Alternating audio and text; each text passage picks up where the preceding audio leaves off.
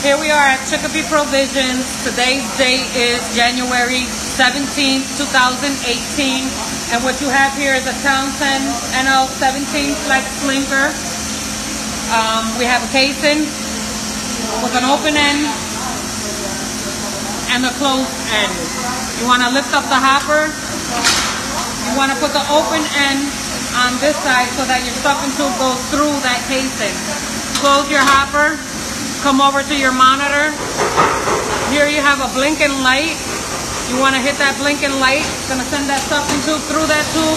It's going to start twisting here, and they're going to start hanging on the hook, which actually rotates around. You want to make sure you tie your ends.